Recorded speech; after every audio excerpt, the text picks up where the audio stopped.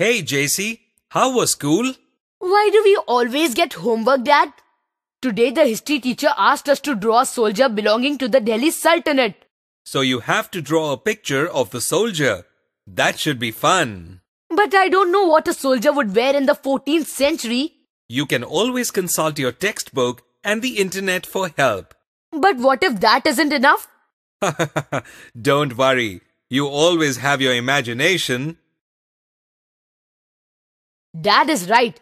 Even if I don't have enough details on the soldier, I can still draw him using my imagination. Whoa, my soldier looks pretty awesome. Maybe I should get into animation. Speaking of animation, greetings, noble warrior. Greetings from the Delhi Sultanate. I am Arhan. I'm eager to know about the Delhi Empire. Could you tell me something about it? I am a soldier. I will only be able to tell you about military conquest and expansion of the Sultanate. Sounds cool. Until the early 13th century, the Delhi Sultanate only had control over garrison towns. What are garrison towns? They are fortified towns occupied by soldiers. Wow, so the Delhi Sultans had full control of garrison towns, huh? Actually, no. The problem was that the sultans were not able to control the hinterlands of garrison towns. Hinterlands? Yes. They are lands next to a city or port that supply it with goods and services. So if the sultans controlled hinterlands, they would have access to a lot of goods. Correct.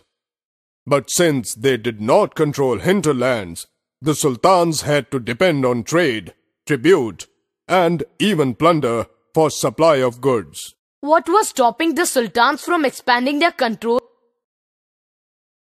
Communication between Delhi and garrison towns in far-off places like Bengal was very difficult. Bad weather and war would snap communication routes. There were other problems like Mongol invasions. The Mongols attempted to invade India frequently. The Sultanate had no option but to counter these attacks. I see. All of this made expansion of the Delhi Sultanate difficult. You look tired, Arhan. Why don't you have a seat? After all, you aren't working right now. That is very kind of you. Thank you. I have been working very hard. So when did the Sultanate finally manage to expand its empire? The empire was expanded during the reigns of Ghiyasuddin Balban, Alauddin Khilji, and Muhammad Tughlaq. How did they manage to expand the empire? Expansion occurred both internally and externally. Internally? Externally? Don't worry. I will explain them to you one by one. In order to expand the empire internally, the sultans gained control of the hinterlands. Forest lands around the Ganga-Yamuna belt were cleared and hunter-gatherers were removed from there. Removed? Yes. But the lands were given to peasants so that cultivation could be carried out. This would help promote regional trade.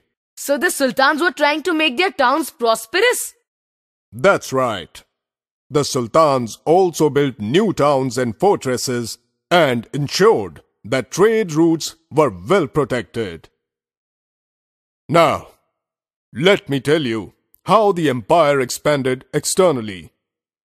For the external expansion, military expeditions were carried out in South India.